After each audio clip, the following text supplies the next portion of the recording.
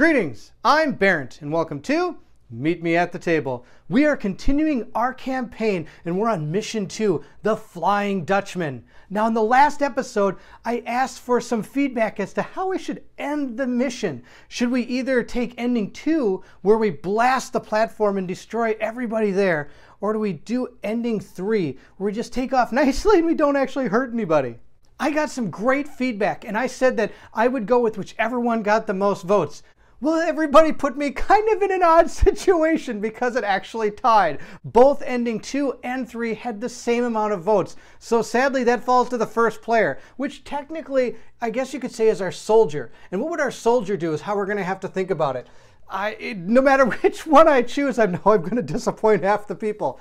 I think what we're going to do is fly away normally because in theory, military people don't want to probably destroy civilians. But somebody did mention that you're hurt, you don't really know what's going on, you're probably just trying to get out, you want some revenge, so you could take them out.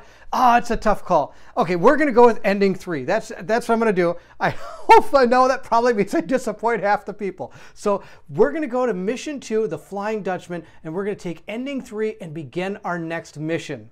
So if you're excited to see what happens in Mission 2, then I need you to meet me at the table.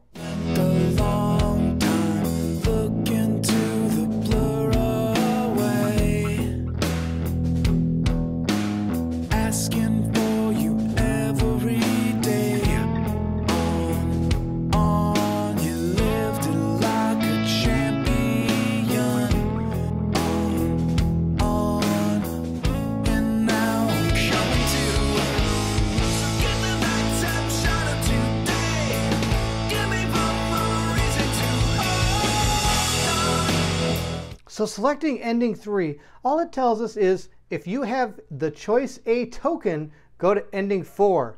Otherwise, go to mission 2. So we don't have the choice A token, so we're just going to go on to mission 2.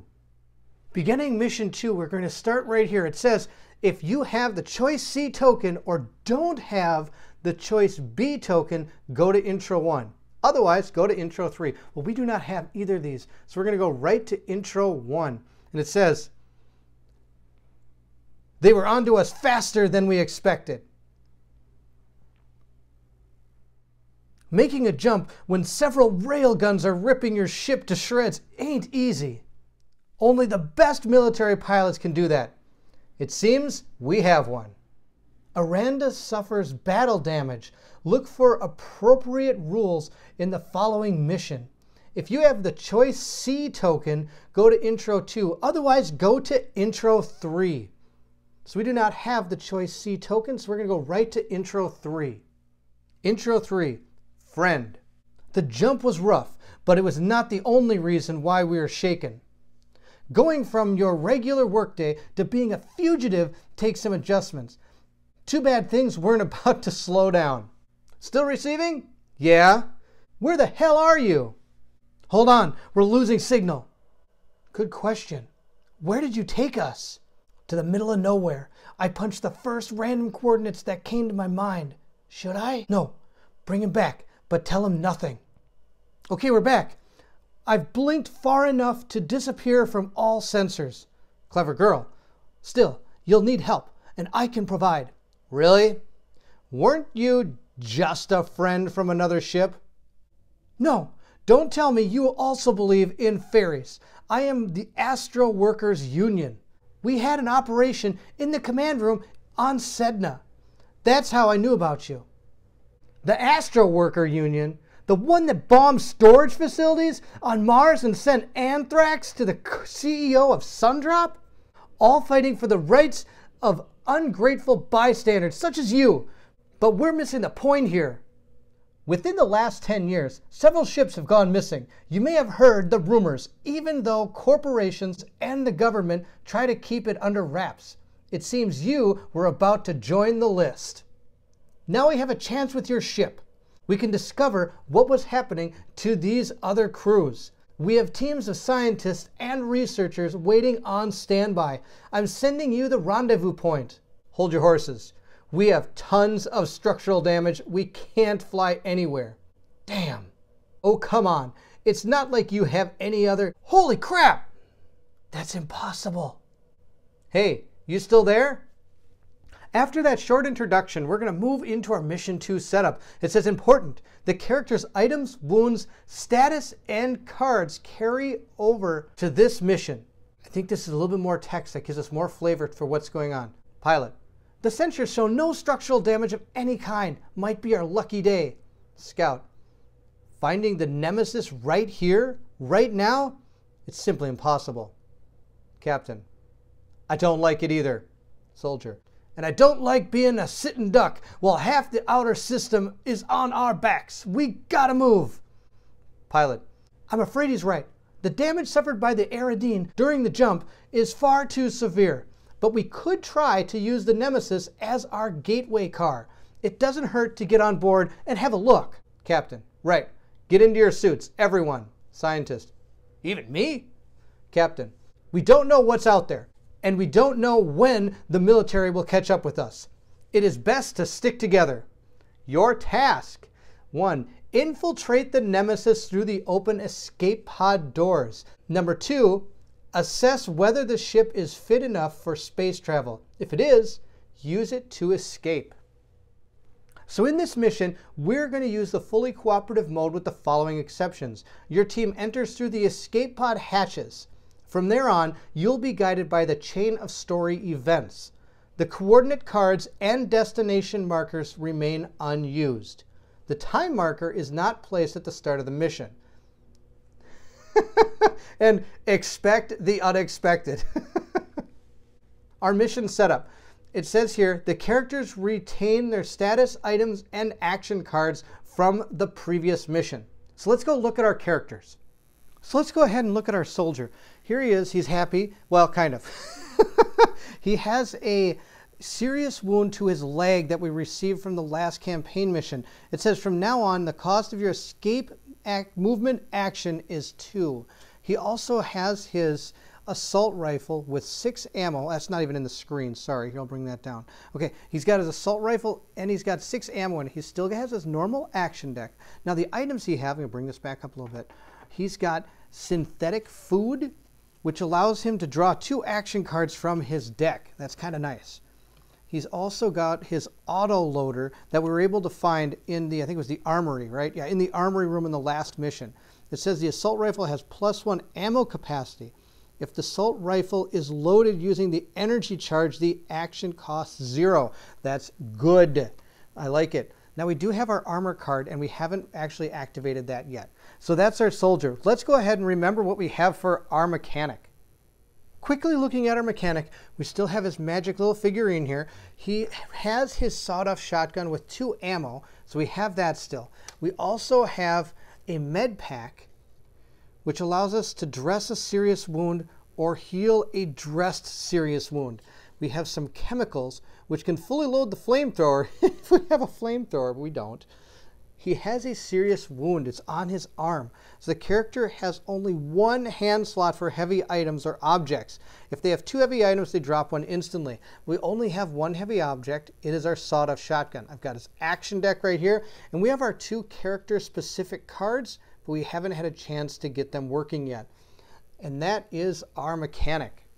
Also, I should add, we have 2 clue markers from our previous campaign mission. Next, place the Nemesis board on the table, standard ship layout. Place all character models on the evacuation hatch B, map slot A009. Set its item counter to 0. So we're going to do that really quick. So we're going to go ahead and place our evacuation section B, put it to 0, and we're going to add both our mechanic and our soldier. Next, we're going to place the following rooms face up: surgery in map slot B13, monitoring room in map slot C number 16, engine control on the map slot D number 3, and the generator on map slot E07. So let's go do that really quick. So we're going to place our surgery room right there. We're also going to place our monitoring room right here. Now I'm just placing them down so that the names are face up. The amount of items on these that it's pointing to, that's not going to matter. I just wanted to put it down so the names are face up. The engine control room is going to go right here. And lastly, we're going to place our generator right there. Place Event 5 token plus the On Use marker in the surgery. Then we're going to place Event 2 token on entry marker in the hibernatorium, map slot F011. Now we're going to take our Event 5 token and the on use token. We're going to put this right in the surgery, followed by the number 2 and on entry symbol inside the hibernatorium, right there. And finally, we're going to set up the rest of the rooms according to the standard rules, steps 2 and 3 in the rule book. So we're going to go do all that and then we'll continue. I'm then going to take the rest of our cards and place them down on the board. Now that we got the board pretty close to set up, we're going to go ahead and randomly shuffle all engine tokens and place them on the board. Now that we have our board set up, we're going to randomly place our engines. So we're just going to mix these up a little bit. And we're going to go ahead and place them on the board. So we have engine number 1, that goes down here. Engine 3 is going to go up here. Engine 2 is going to go right there. Engine 1 again is right here. And lastly, we got our second engine 3. It's going to go all the way up there. Next, it says, do not set up any escape pods on the destination marker. And unlike the last mission we did, all the exploration tokens work just like in a standard game. Place them on both revealed and unrevealed rooms, with the exception of the evacuation section B, where all the characters start the mission. So let's go ahead and take care of that. So we're going to go ahead and place our exploration tokens on all the places. There we go. Now we have exploration tokens on all the rooms except for the evacuation section. Now we're going to come to number 10. It says set up the intruder board according to the standard rules. Step 9 and 10 in the rule book. Place a single egg token on the intruder board. So unlike the original way, there's only going to be one egg token. Then we're going to go ahead and create our intruder bag using 4 larvae, 4 adults, and then +1 per character. So that's going to be 6. 2 creepers and 1 blank. And finally, don't put the time marker on the time track. So we're going to take our 1 egg and put it there. Then we're going to mix these up. We're going to put 3 weaknesses down for our intruders. Where they're going to take our 4 larvae, our 2 creepers, our 1, 2, 3, 4 adults +2 for the amount of characters we have, and then 1 blank one. We're going to take all of these, we're going to place them into our Nemesis bag, creating our intruder bag.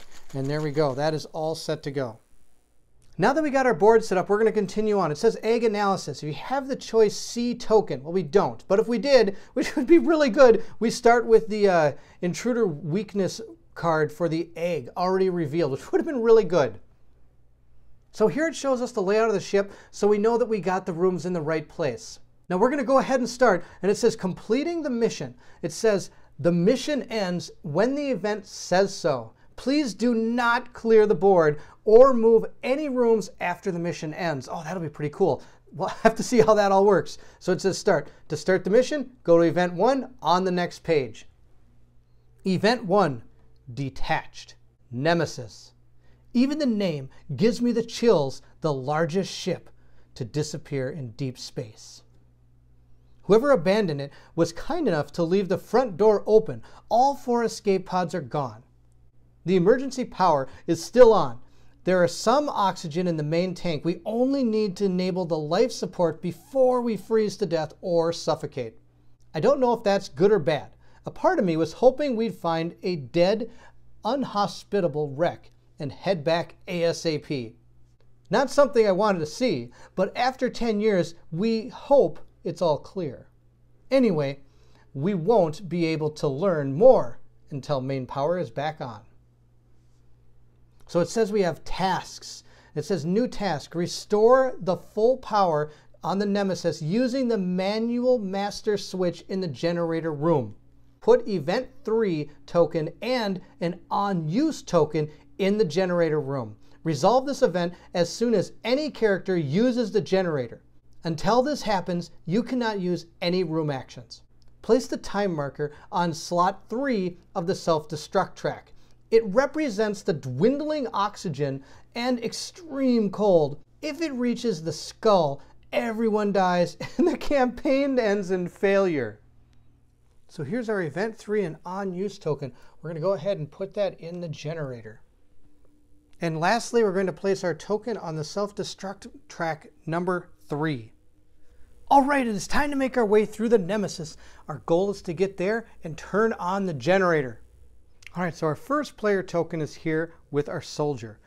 he's going to go ahead and draw up to 5 cards. He's going to go 1, 2, 3, 4, 5. If you look at your turn order help card, it says draw up to 5 cards, move the first player token, we're not going to, it's the first turn, and perform actions, 2 actions each in each player's round until all players have passed. So here are our action cards for our soldier. Well, that's the serious one. It says we got our Nerves of Steel, Search, Interruption, which remember in our campaign game, this can sometimes help mitigate something that may happen during the actual story. We have Covering Fire, and that's it. So Covering Fire, I can discard ammo to move myself and or one other chosen character within your room without triggering intruder attacks. It's actually really good. I can also discard this card during a surprise attack to ignore its effect. All right, so those are our cards. Plus, of course, we have our search cards. So he's got his 5 cards. Let's see what our mechanic gets. He also gets 5 cards. 1, 2, 3, 4, and 5.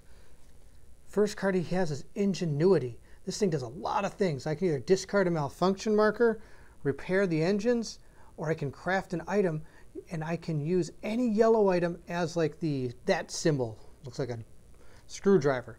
Fast repairs, which allows us to repair things. Search, technical corridors, which allows him to use the technical corridors for movement. He also gets pyrotechnics. I can discard this to place a fire marker in a room I'm in, or I can discard a fire marker in the room I'm in. So those are his 5 cards along with his serious wound. All right, we're going to move on to our 2 actions. And we're going to start with our first player, our soldier. His first action, now our goal, of course, is to get to this generator and use it. Our first action is going to be using our Covering Fire to go ahead and move into this room. So we're going to go ahead and reveal the room. And the room we found is the canteen. All right, and we're going to go ahead and see what happened to the canteen. Oh, it's got a danger symbol, and it has 2 items. So we're going to rotate this to 2. We're going to put our character there.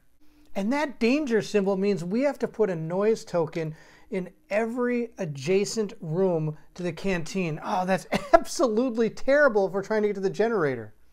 Since we haven't activated the generator yet, we cannot use the room action for the canteen, which is have a snack. What that means is I'm allowed to heal 1 light wound. Additionally, I can choose to scan all my contamination cards in my hand and remove all the non-infected ones. Of course, if it does have an infected symbol, you do have to put a larva on your card. But since we can't use this, instead what I'm going to do is I'm going to discard one of my search cards. I was planning to move to the generator, but I don't want to trigger this noise. And besides, I can also bring this guy up as well. So we're going to go ahead and search this room. Meaning we're going to tick this down to 1.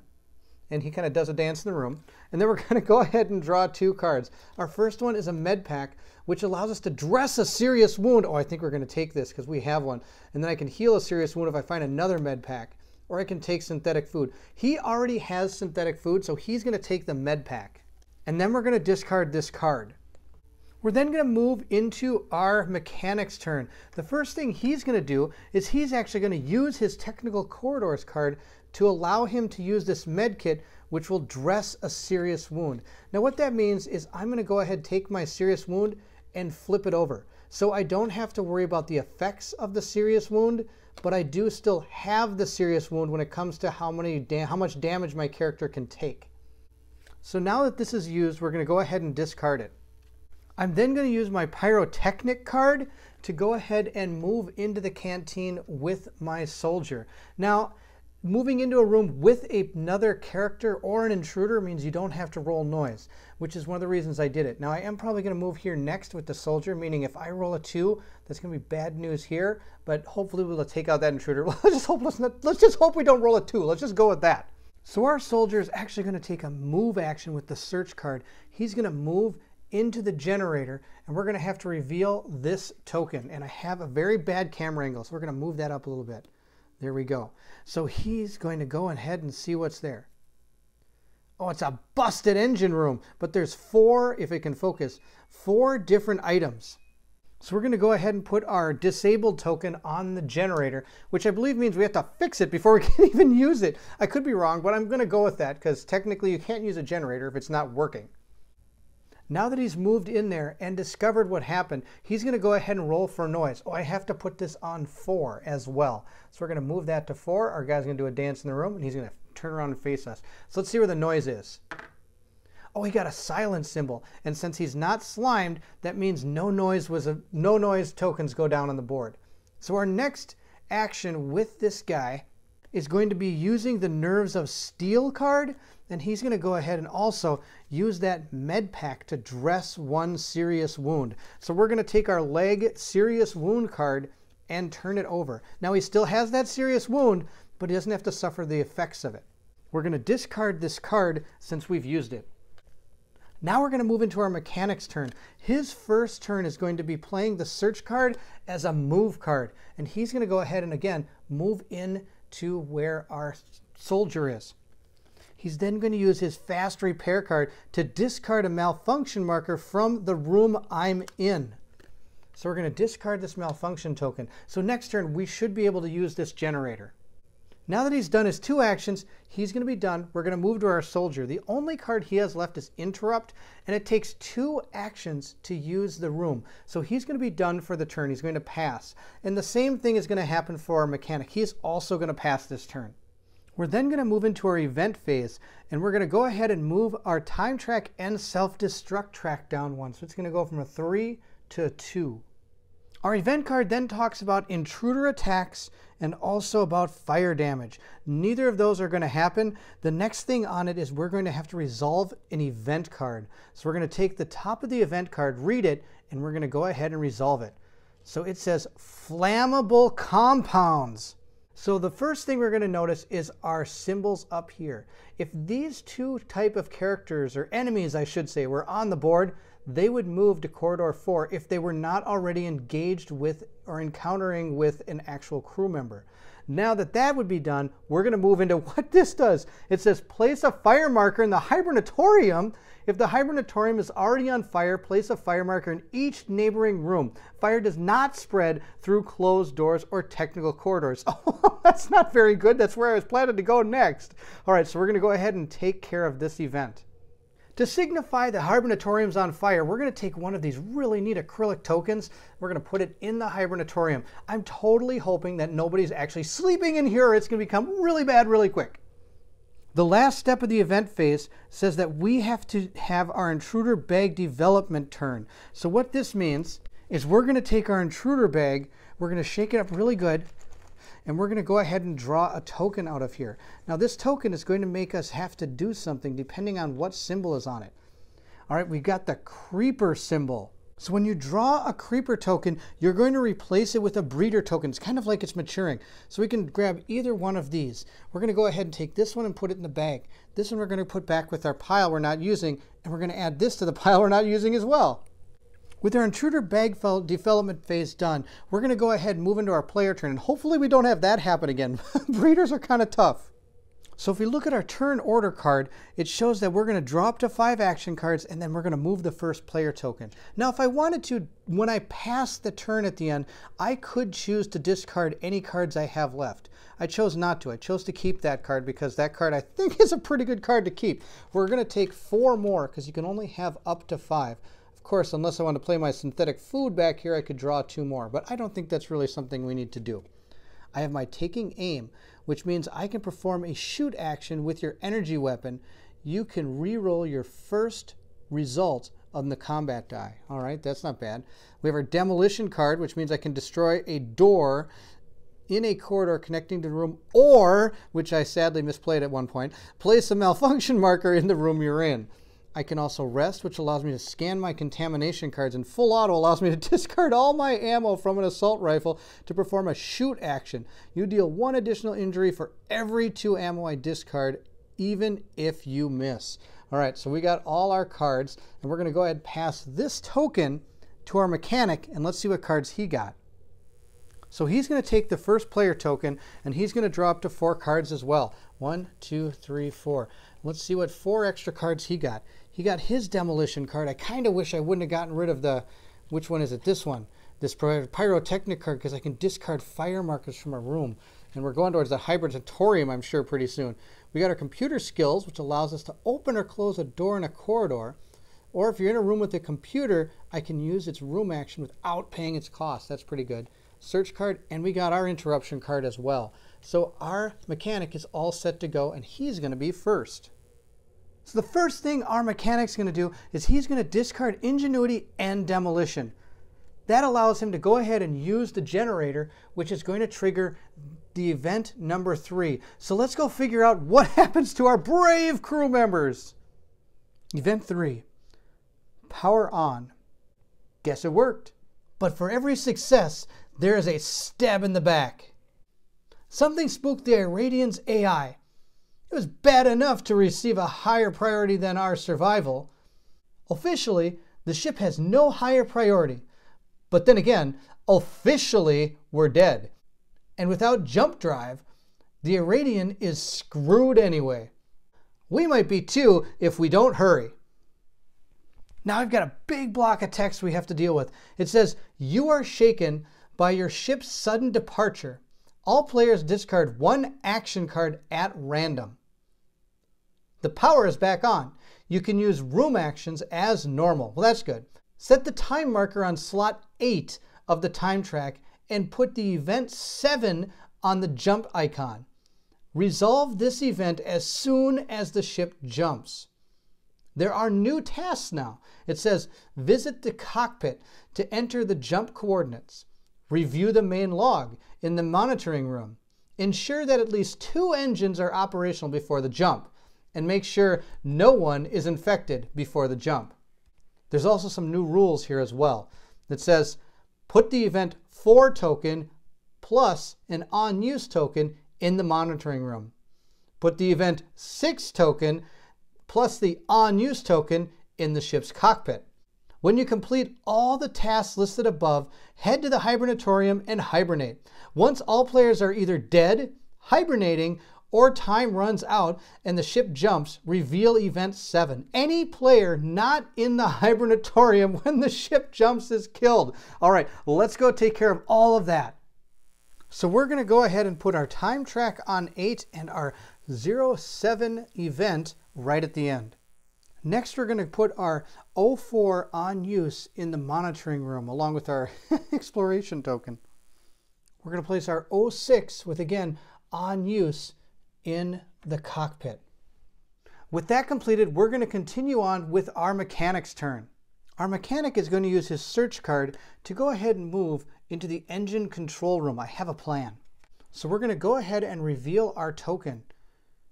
Oh, it's a silent token, and there's only one thing in here, but oh, that's really good. All right, so we don't have to roll for noise because it's a silent token. And that's going to go ahead and end his activation. The first thing our soldier is going to do is play his rest card. He's going to discard it to be able to move into the engine room. The next thing he's going to do is discard his demolition card to move into the cockpit. I really want to see what's going on. Those are his 2 actions. We're now again going to move to our mechanic's turn. And our mechanic has an awesome card. He's got his computer skills card that allows me, if you're in a room with a computer, I can use its room action without paying its cost. So normally it costs 2 to check the engine status, but instead I'm going to go ahead and discard this to use it for free. So let's check engine 3. And it is, oh, it's working. All right, so we're 1 for 3 so far. Next, we're going to check engine 2. Oh, that's working too. All right, so we've got 2 working engines. We're totally good. We don't have to go to the engine room. Oh, that's going to be very good. And just because we can, we're going to go ahead and check engine 1. And engine 1 is, oh, that one's damaged. All right, so we know that 2 and 3 are working. 1 is damaged. So if we ever get an event that damages an engine, we know we want to check, make it damage engine 1 because it's already damaged. I don't even know if those cards exist, but our goal is to keep these engines functioning. I still have my interruption card, so I could move if I wanted to, but I'm actually going to save it. I'm not going to discard it. We're going to move into our soldier's turn, and he's going to go ahead and perform an action. He's going to get rid of his taking aim and full auto card. I know I'm getting rid of 2 powerful cards. We're going to get rid of these 2 cards because I want to go ahead and use the cockpit. And when we do, we're going to read number 6 because we did use it. Event 6, Army Signal. Message incoming across all channels. Priority 1. This is Mars. To the crew of the Iridian. Come in, damn you. Copy that, Mars. Go ahead. Oh, good. Where are you? We don't recognize your comm signature. That's not important now. What do you want from us? We did what we had to do in order to survive. And look, you're brainwashed, and we can't really hold you accountable. You were used as part of a corporate conspiracy that broke several international laws and agreements. You and your ship are the proof we need to catch your employer red-handed. I'm sending you the coordinates to our Mars compound. We're well equipped to deal with anything you might have on your ship. Or you just want to get your hands on one of those things the Union warned us about you. Union? They're just playing one of their sick games. You can't trust them. Come to us while there's still time. We'll think about that. So it says here, please enter new flight coordinates. Here we go again. It says all players take a vote, and I want all of you to be part of this vote as well. So after I read all the options, I want to hear what you think as well. And if you don't want to type anything, that's fine. You could just give somebody's idea a thumbs up, and that'll count towards what choice you want me to do. The first option here says, set the coordinates for Mars military compound. Take the choice D token. The second one says, set the coordinates for Astro Worker Union's base. Take the choice E token. The third one says, the ship is too dangerous to humanity. Set the coordinates to the middle of the sun. Take the F token. The fourth and final option says, set the coordinates for deep space and try to fight the infestation alone. Take no choice tokens. Continue the mission according to the rules described in Event 3. So there you have it. Those are the 4 different choices. I'm excited to hear what each of you want me to do. Please leave that in the comments below so I can get a tally of what we should do.